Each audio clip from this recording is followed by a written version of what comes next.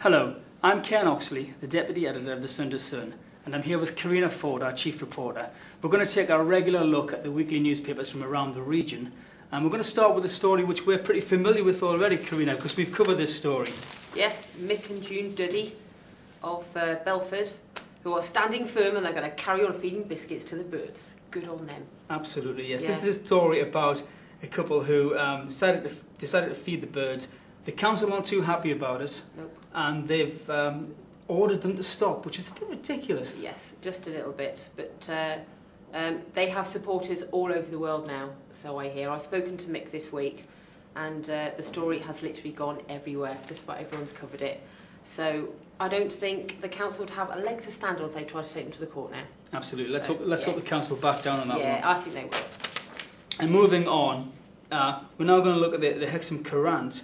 Great story in Hexham Courant about how traders, market traders, have been told to keep quiet and stop shouting. Yeah, office workers nearby don't like the noise that they're making just by hawking their wares, and so they've been told they can only shout on Tuesdays and Saturdays. Isn't that ridiculous? Yeah. It's like saying newspaper sellers will just have to say, "Hello, would you like to buy a copy of our paper, please?" Just whisper, you know. It's ridiculous. Yes, what would happen to Ronnie Gill? I know. And there's another good story in the Courant, isn't there? About UFOs. Apparently someone spotted a strange disc-like object in the sky. Yeah, Joan Wilson, she saw a long black disc-shaped object that was rising and falling in the sky.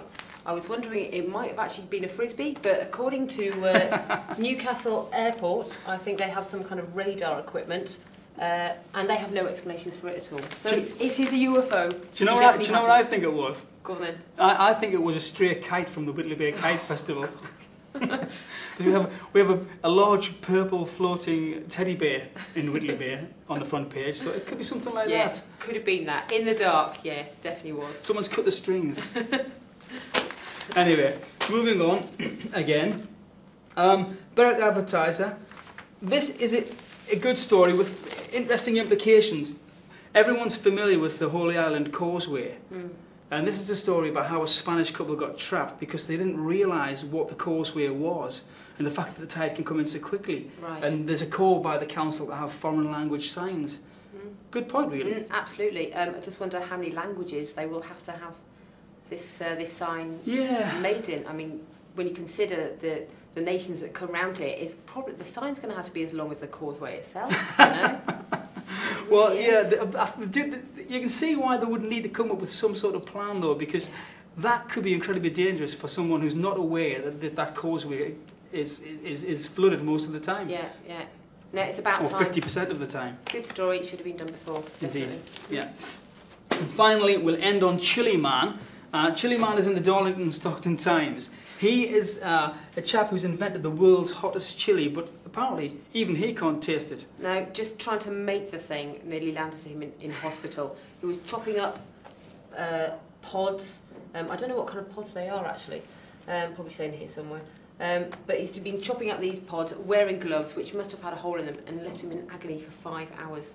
Which so begs a question, what's the point? Yeah, exactly. But there you go. Each their own. Indeed. Okay, that wraps it up.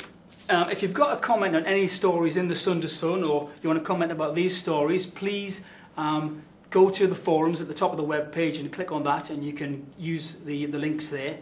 Also, you can contact us by going on scoop.sundaysun@ncjmedia.co.uk. That's our email.